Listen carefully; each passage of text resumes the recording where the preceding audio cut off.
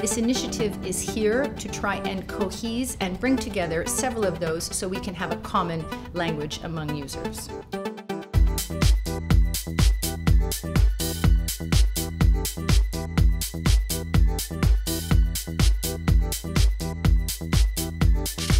The number one objective has to be to get the methodology right. And as has been indicated, there are a number of approaches to carbon reporting. I think there's now 108 around the world.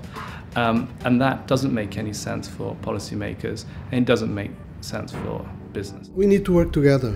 So to achieve our targets, we cannot act in isolation.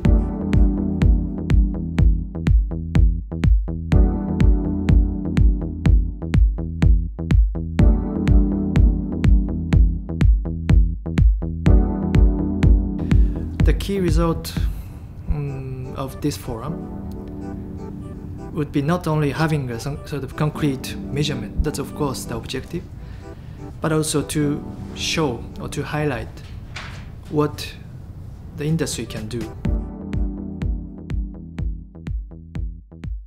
So if we can show some concrete evidence or concrete example for the future, that is something, I think. I'm convinced that we have a clear win-win situation if we move forward.